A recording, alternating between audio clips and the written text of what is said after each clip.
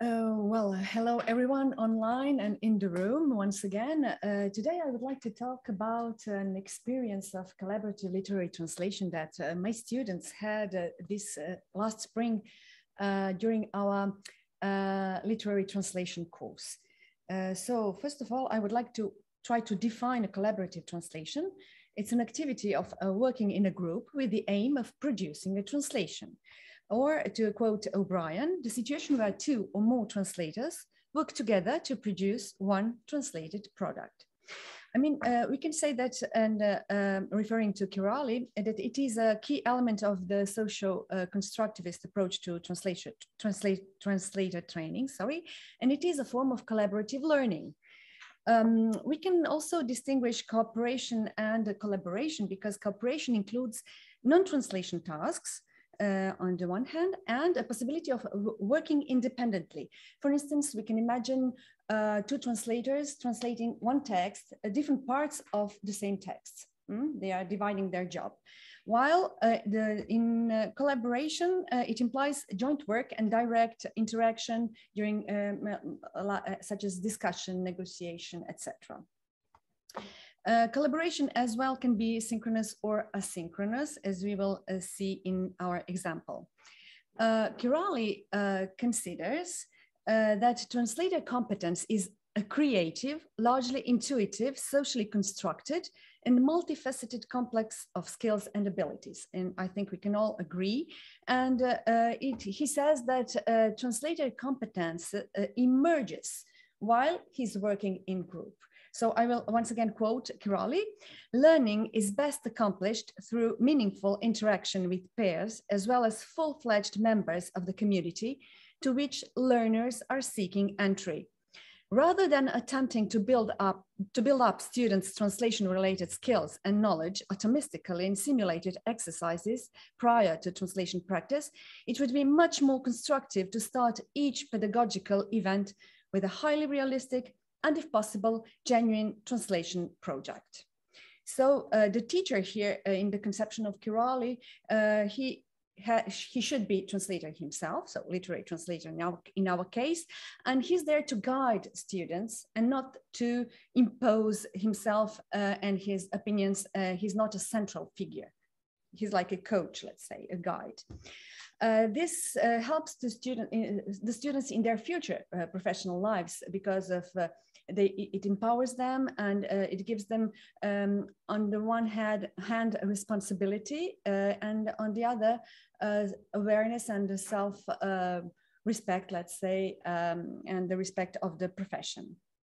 So at the University of Zadar, Department of French Language and Francophone Studies, we have a Master of French Language and Literature Translation. It's a two-year double major program, so we split it, we share it with another program. It's a double major, so considering the ECT credits, it's only a half that we can use. But we have three literary translation courses: literary translation, contemporary translation theories and poetics, and reception of translations and translation critique. So there we do theory as well as practice. We are analyzing the existing translations.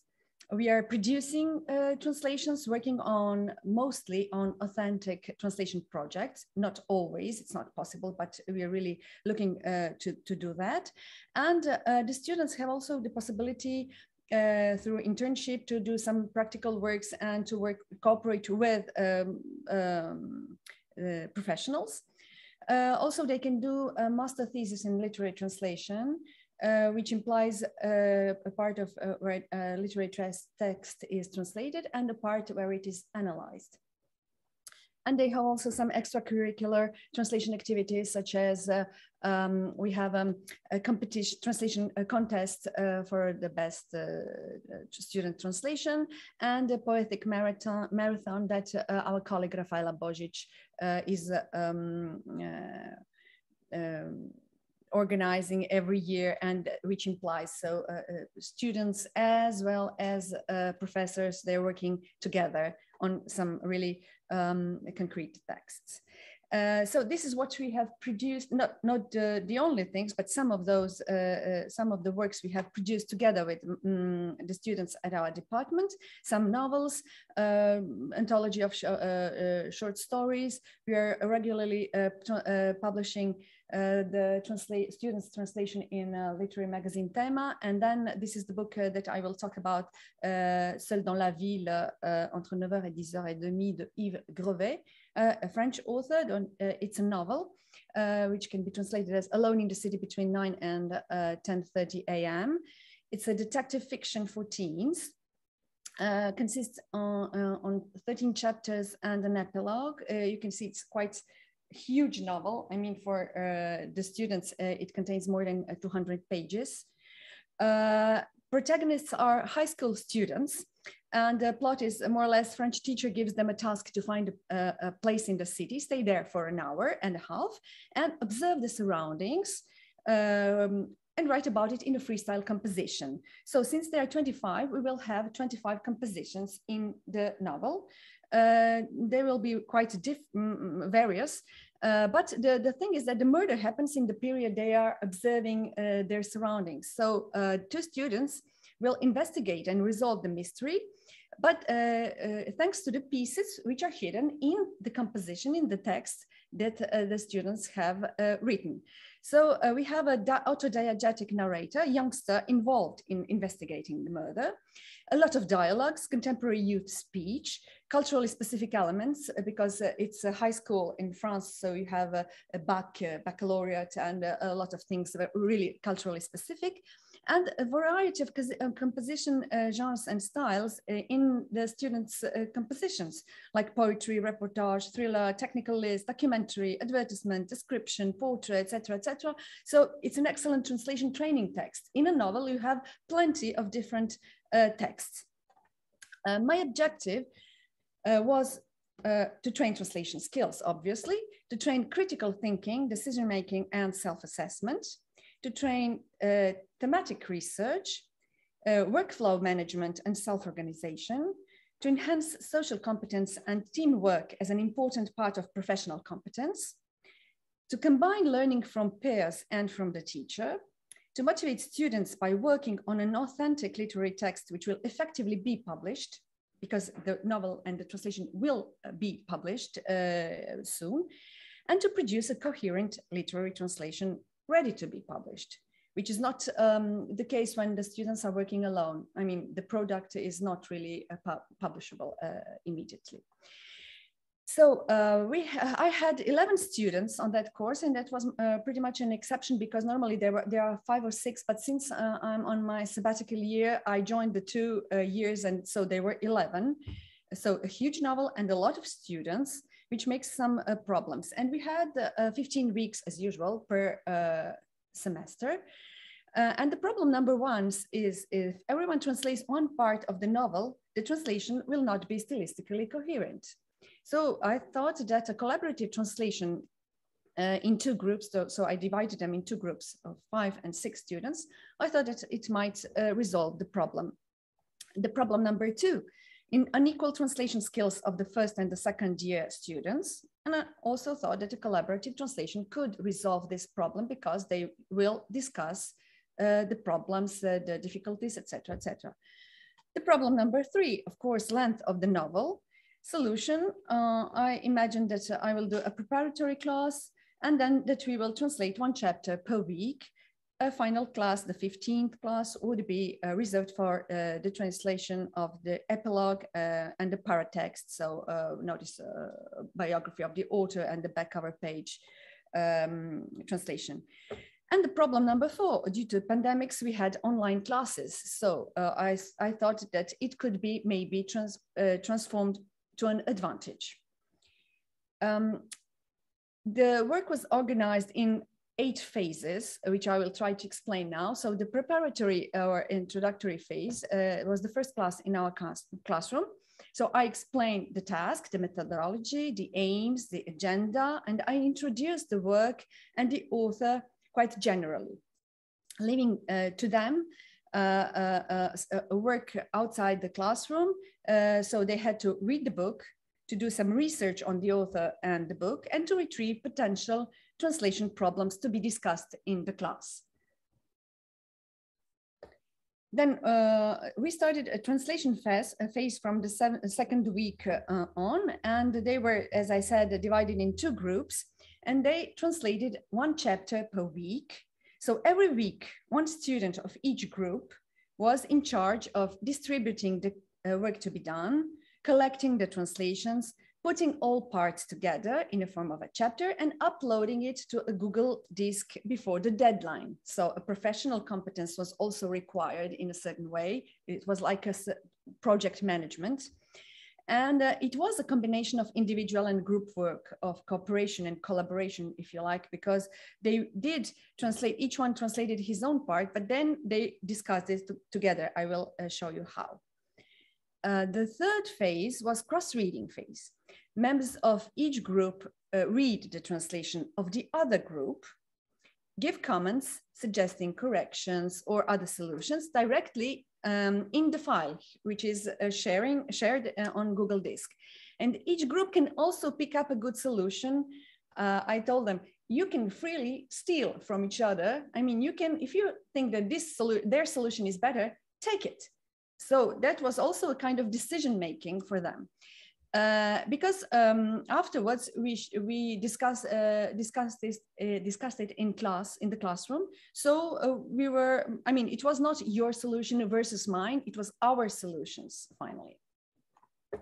The fourth phase was the student revision phase. So after the second group gave some remarks or suggestions, the first group did some corrections, and they they had to send me their final version after having it submitted to the other group's view. So they respected deadlines. It was really requested because after them I had to read both versions for the class. So the student of the first year group, when he was asked about how the students proceed within each group, he answered, I quote, "At the beginning of the week, we would divide the chapter into 5 sections and agree among ourselves who would translate which part of it.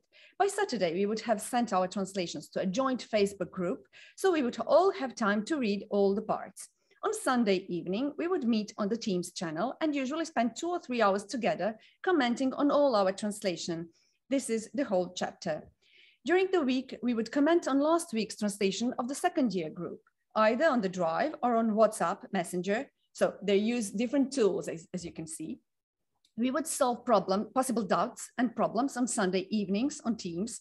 They hated me probably, but by discussing, I especially emphasize collegiality and mutual respect in the group, exchanging ideas, searching dictionaries, spelling, internet sources, etc., sharing screens. These were the main advantages of working on distance. In addition, so they really made it an advantage. In addition, this made it much easier for us to meet each week to review the translation. We would hardly be able to synchronize live." Next phase was my teacher revision phase. When I got the two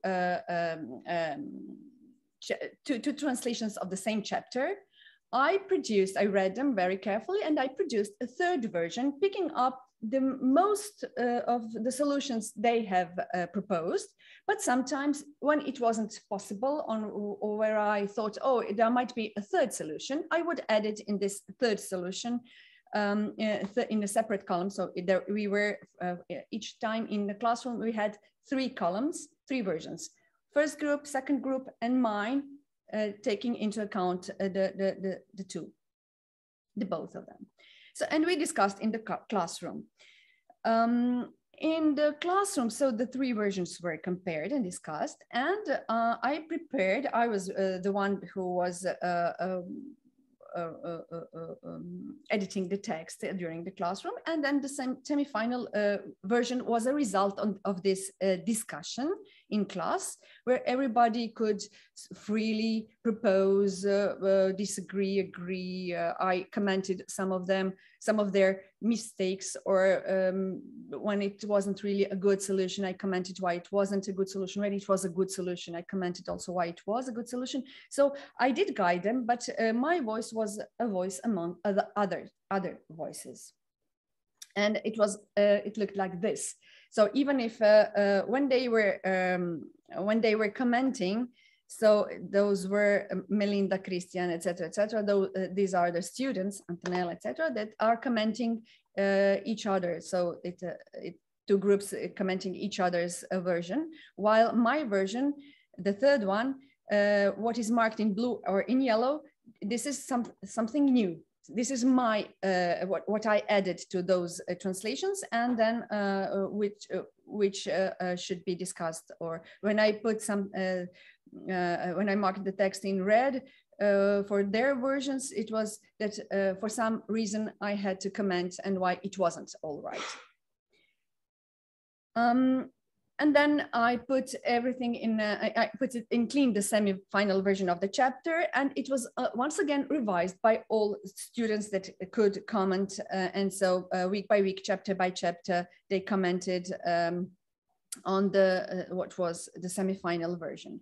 At the end of semester, I put everything together and did a proofreading once again of the whole novel, so that a coherence can be assured. And then I put it on Google Drive for a final proofreading by students. So during the summer holidays, they had the possibility to read it, to comment it, and there were some comments, in fact, that came, and there were some suggestions to modify the text, the final versions. So as for the assessment, 3 parts of the novel were assessed during the semester: one narration part, one dialogue part, and one sonnet. And they translated it individually. So they were 11, and they did 11 translations.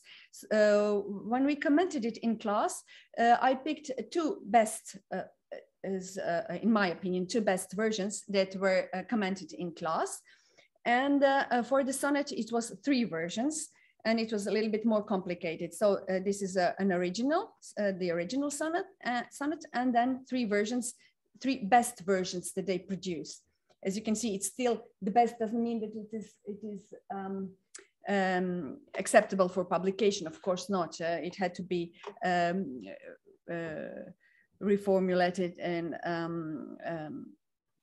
amended, but so these were, we chose 2 versions afterwards, and then we worked on, they have chosen 2 versions that we worked upon, and then we produced the 3rd version. We needed sometimes, because sometimes there were variants that we could think of and put it in the text later on. I gave them time to rethink some solutions. It wasn't like, okay, now we do the sonnet, and then, okay, we finished and no more sonnet. So I gave them time to rethink, to go back to this sonnet, to have some other solutions. So finally, we are quite satisfied even with this sonnet. And I understood which were the difficulties of translating a sonnet as a fixed form with its own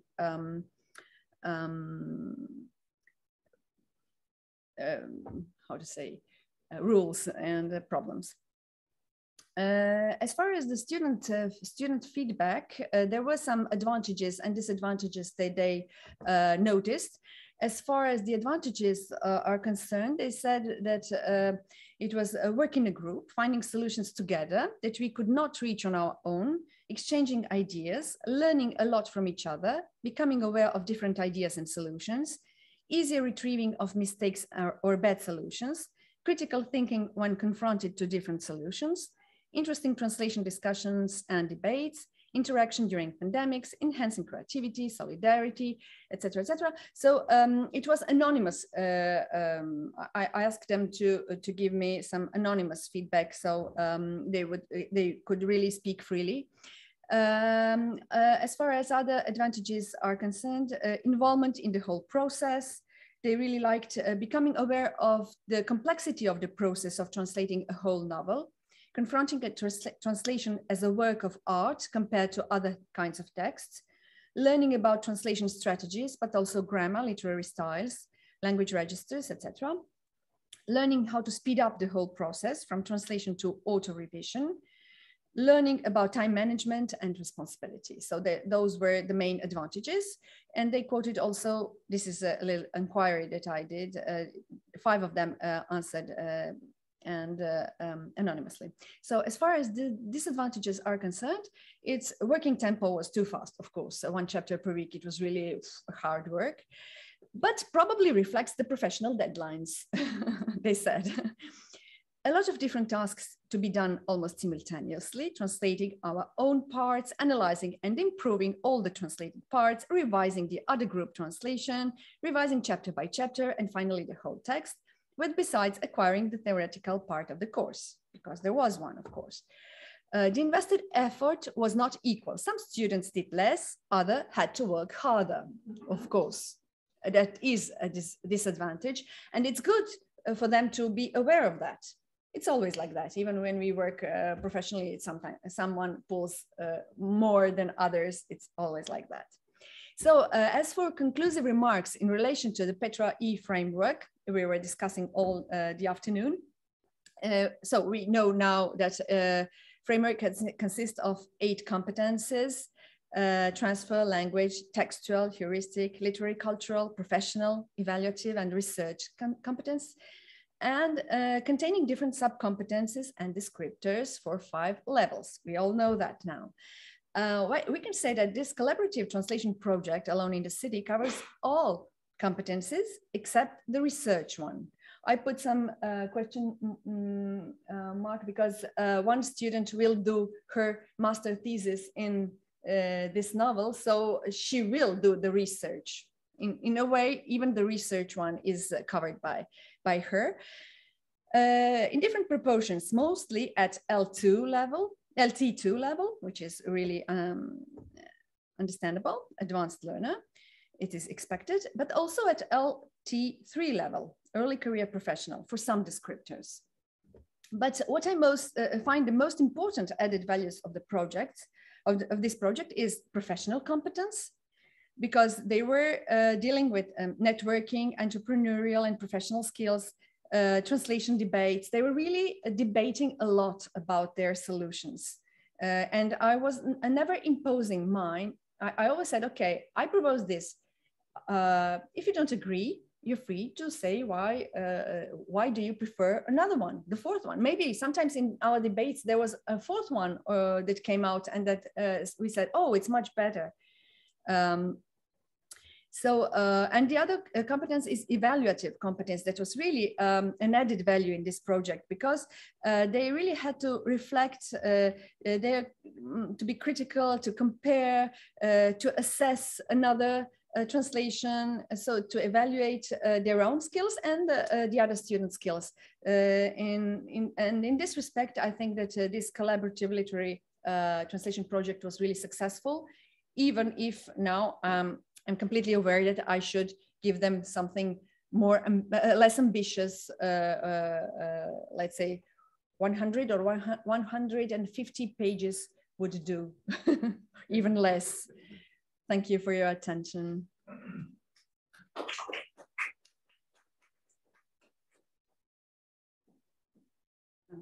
Oh, perhaps, yes, well, perhaps share the share the podium briefly. Great. Oh, Vanda, thank you so much. Wow, what another really fascinating project. And how much, I mean, what came across really is how committed you need to be as well as an educator to making this all work. It's very complex, very time consuming, and very brave, I think, of you as well. It struck me, I mean, to be presenting your translations equally for feedback and criticism by the students. I think it was, for them also, it was very precious to see how a professional translator would do. So they were comparing, and what is most interesting that sometimes they really did something to say, and they really argumented for their own solutions, and they really wanted to debate and discuss. We have a question from Serena, who says, well, your passion as a teacher shines through. I created such a project in specialized translation, so I know how much work goes into this kind of task. Questions: who signed the final translation? All of us. Okay. All of them, let's say. I was like a proofreader. and then as a follow-up, how much work did you yourself put into the final version? A lot. Yes. Now I'm on sabbatical, that's why. But of course you need to say, but it was all worth it in the end. It was all worth it, I think, because it really gives them another kind of involvement and passion and motivation when they know that we are all together in this project that will be published. So I think it's really very, very stimulating for them. Yeah. Great. Okay. Ethne asking, perhaps, well, Ethne asking, do you do this every year? Almost. Yeah, I do that. Sometimes it's really, it's not so huge. So sometimes I pick 2, 3, or 4 novels, short stories, and then we translate it together. But yeah, this was the occasion because when I when this novel came to me, I thought it's a great training material, so I really had to do it. We got a number of questions coming through. Thank you in the chat. Belen Santana, hello Belen. Congratulations. Did you appoint some student in every group to be responsible for the final decision in case of disagreement? No, they had to do it on their own. I didn't appoint the person who will be in charge. They had to do it between themselves. Okay, thank you. Barbara says, fantastic presentation. Would you consider involving an editor from the publishing industry in future years? This will be published by a publishing house who has its own editor, so it will be edited professionally. But I think it will be a good translation product. It's a publisher I work a lot with, so it's not the first time. He already published some of those novels and books, so it wasn't difficult. But I imagine that even if I didn't work with him, that some other publishers would be interested too in this kind of because it's a work in a class. It's a work in a class, so they do not pay for a translation. So it's like a gift to them. And for students, it's quite motivating. So both parts have their... it's a win-win situation, as they say. Yeah. Yes, yes. Yeah. Perhaps 2 more questions from online. Leonardo asks, is there a time before the translation itself when students are helped to build and acquire the competencies requested? Or are they just left to learning by doing? No, it's this happens at the final semester of it's the second semester of the second year. The final semester of the master. So previously they do acquire competencies, theoretical and practical, translating other texts and analyzing existing literary translations. So they are learning also by looking to what other professional translators have done. Thank you. Rodica asks, how did you manage to harmonize all these different voices in your translation? By producing only 2 translation per chapter and 2 translation for each group. So they had to discuss between themselves and then to come to a coherent solution. They know because it's really they have already competencies, enough competencies to know that they have to be coherent, that they have to translate the terms systematically. So we discussed about that before beginning the translation. So we said, okay, there are some problems, there are some terms, terminology, that are some points that had to be translated. And then while we were translating, I also pointed some situations where they weren't coherent, where it should be. So let's say that I was guiding them when it wasn't coherent, so that we can assure, however, coherence, terminological, stylistical, or whatsoever. Perhaps we can just take one final question again from Ethne. Do you have do you have to acquire the translation rights first? Yes. So the publisher had to acquire translation rights first. Yes, that was on him. Okay.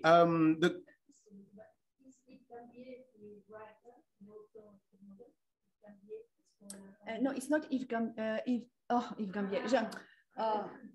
Sorry. Yves Grevet. No, it's my no. Subconscious, you know. Yves Grevet.